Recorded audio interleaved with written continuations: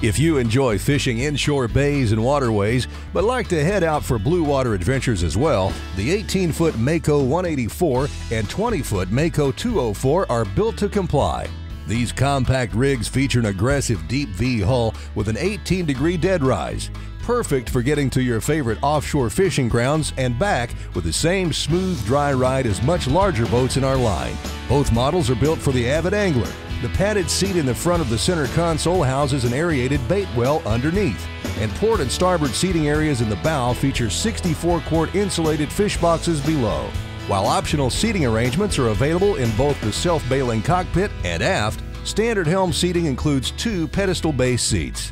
The center helm permits 360-degree fishing around the whole perimeter of the boat and includes analog gauges for all critical functions, plus plenty of space on the panel to mount the electronics you need for expeditions both near and far.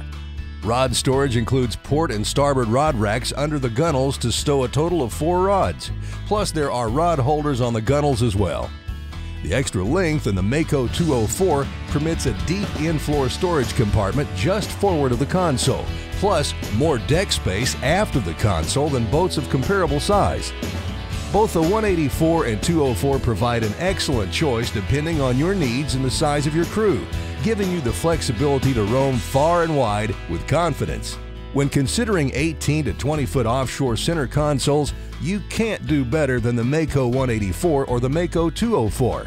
Like all MAKO models, their seaworthy reputation is legendary,